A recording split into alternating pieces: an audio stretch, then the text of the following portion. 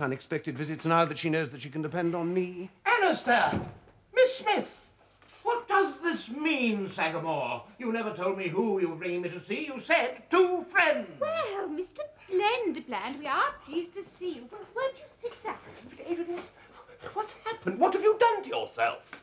Everybody asks me what I have done to myself. I haven't done anything to myself. I suppose you mean this and this. They are what your wife has done to me. That is why Sagamore should not have brought me here. Oh, dear fellow, I really am most frightfully sorry. Oh, won't you sit down, Mr. Bland? Come and rest yourself on this couch. Dear. Well, we don't mind what Mrs. Fitzfassenden does. But I do. You are most kind, but I cannot claim the privilege of a friend and at the same time be the plaintiff in an action for assault and battery. Yes, you can. There's nothing new about the situation. Now, do come and make yourself comfortable, Adrian. Well, very kind of you. And I really can't stand any longer. But I don't understand why Sagamore should have played such a trick on me. And, of course, on you, too. Well, the truth of the matter is that Blenderland won't be reasonable. So I thought you two might help me bring him to his senses. No use, Sagamore. £2,500 and costs, not a penny less. Too much is ridiculous. £2,500 and medical expenses and costs. And cab fare to the cottage hospital, I suppose. Hmm? No, I went in her own car. But now you mention it, I tipped the chauffeur. Don't misunderstand me. It's not the money I mind. It's the principle of the thing. It's a question of honour, of self-respect. Yes, but how do you arrive at the figure? Why is your honour and self-respect worth £2,500 and not 2,500 millions? My brother got £2,500 from the railway company when an electric truck butted into him on the platform at Paddington Station.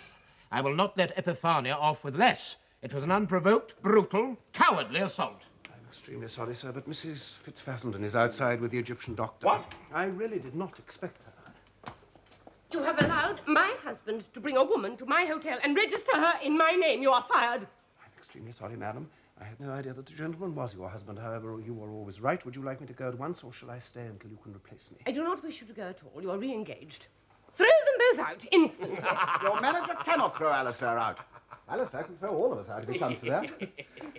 And as to Miss Smith, this is a licensed house, and she has as much right to be here as you or I. I shall set fire to the hotel if necessary. Oh, hello.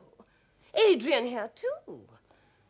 What has happened to your head? What are those sticks for? Send for the doctor at once. Have you hurt yourself? Hurt myself? Hurt myself? Has he been run over? This woman has half killed me, and she asks me, have I hurt myself? I fell down the whole flight of stairs. My ankle was sprained, my knee was twisted, the small bone of my leg was broken, my spine was ricked. I had to give them a subscription at the cottage hospital where your man took me. I had to go from there to a nursing home. 12 guineas a week. I had to call in 3 Harley Street surgeons, and none of them knew anything about dislocated knees. They wanted to cut my knee open. I had to go to a bone setter, and he charged me 50 guineas. Well, why did you not walk downstairs properly? Were you drunk? He declares that his injuries were inflicted by you when you last met Mrs. Fitzfassenden. By me? Am I a prize fighter? Am I a coal heaver? Both. Do you deny that you assaulted him? Of course I deny it. Anything more monstrous I have never heard. What happened was he insulted my father grossly. It was most unprovoked. At a moment when I had every reason to expect the utmost tenderness from him. The blood rushed to my head. The next thing I remember was I was lying across the table, trembling, dying. The doctor who found me will tell you what my condition was. I don't care what your condition was. What condition did your chauffeur find me in? He's taking an action against you. An action? Very well. You know my invariable rule. Fight him to the last ditch, no matter what it costs. Take him to the House of Lords, if necessary. We shall see whose purse holds out the longest. I will not be blackmailed. You think your father's money places you above the law? Again? No, none of that. Toko, my girl, Toko. What's Toko? Oh, she knows. Toko is an infallible medicine for calming the nerves. You are A blow in the solar plexus and a day in bed, that is Toko. You are a witness, Mr. Sagamore, how I go in fear of my husband's brutal violence. He can torture me, batter me, kill me. He is stronger than I am. It is the last argument of the lower nature against the higher. My innocence is useless.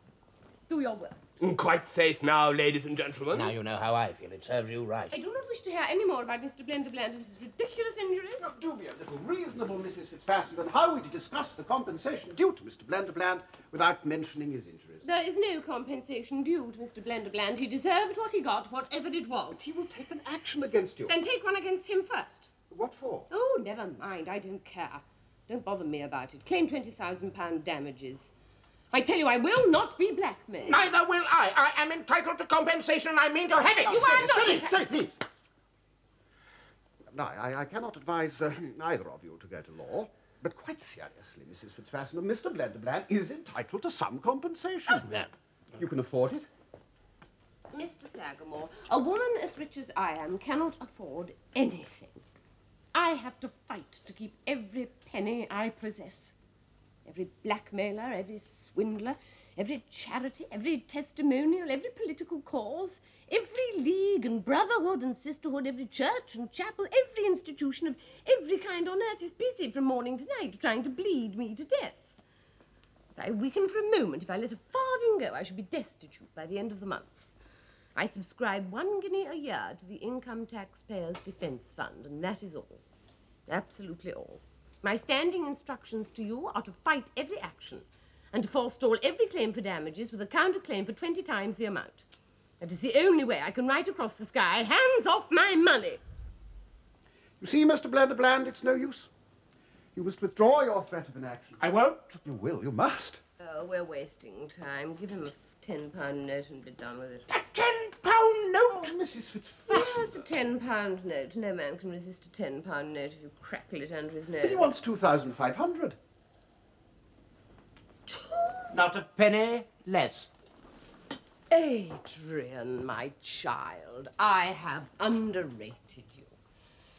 Your cheek, your gluttony, your obstinacy impose respect upon me. I threw a half-baked gentleman down the stairs and my chauffeur picked him up off the mat, a magnificently complete skunk. 5,000 for that, Sagamore, do you hear? Please, please, do keep your temper. Keep your own temper. Has she lamed you for life? Has she raised a bump on your head? Has she called you a skunk? No, but you may at any moment. Oh, my Sagamore, my treasure. Shall I give him 5,000 on condition he turn it into 1 million in 6 months? I will do what I like with it. I will have it unconditional. Mr. Blenderbland, it's a mistake to go into court in the character of a man who's been called a skunk. It's also very difficult for a plaintiff to get sympathy in the character of a man who's been thrashed by a woman. Now, if Mrs. Fitzfassenden had stabbed you, or shot you, or poisoned you, that would have been quite in order.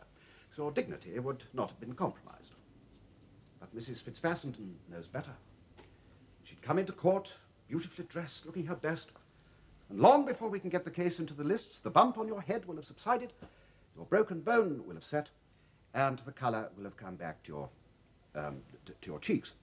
So, unless you can provoke Mrs. Fitzfassenden to assault you again the day before the trial, and she's far too clever for that, the chances are 1,000,000 to 1 against you. Yes, Blenderbland, you wouldn't stand a dog's chance. Alistair's quite right. Ask her nicely. Perhaps she'll pay your expenses.